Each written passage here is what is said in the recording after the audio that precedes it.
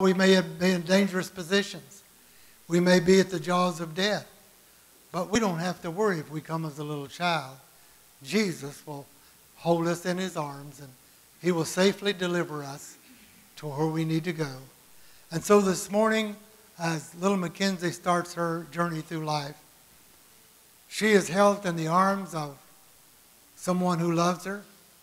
She is surrounded this morning by probably over 200 people that wouldn't harm her for no amount of money. They would only be good to her and smile at her and tell her how beautiful she is. That is because she is a blessing from God. And folks that don't believe in miracles, would you just look this morning this way? I don't think we've got anyone here who doesn't believe in miracles. But if you don't, if you look at this and still don't, I don't know what to tell you, because this is a miracle of love, a miracle of hope, and a miracle of faith. And so this morning, I pray that my life will be as close as it can get to what little Mackenzie is this morning. She has no fear. She's taken care of. Tomorrow means nothing to her. And Jesus told his people, take no thought of tomorrow, because the little sparrow don't fall from the sky, but Jesus knows which one it was, and it's numbered. The hair on your head is numbered this morning. I thank God that I've got more than some of you, but I don't know how many. But God has my hairs numbered. He could tell you right now how many I've got. He can tell you how many I combed out this morning. I hope it wasn't very many.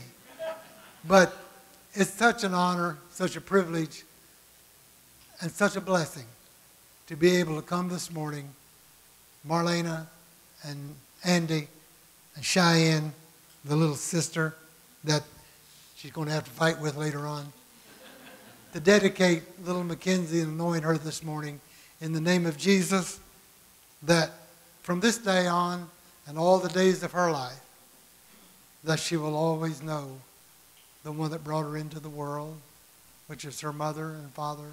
And also she will know her heavenly Father, who will take care of her through the cares and the toils and the problems of life that we all face. And so Mackenzie, you don't hear this, but someday somebody will tell you about it or read a certificate to you. I'm going to anoint you in the name of Jesus Christ, our Savior, into this world, that he might bless you all the days of your life. Father in heaven, as we stand today, we are overjoyed.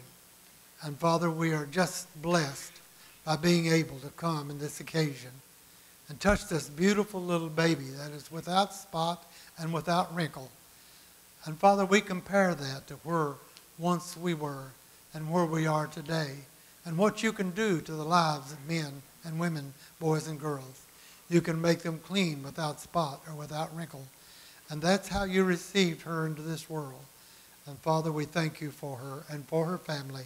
And in Jesus' name, we dedicate her to you all the days of her life upon this earth.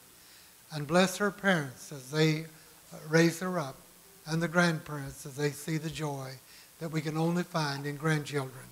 So in Jesus' name, we can dedicate her to you and praise you for her, and amen. Praise the Lord. God bless as we dedicate her this morning.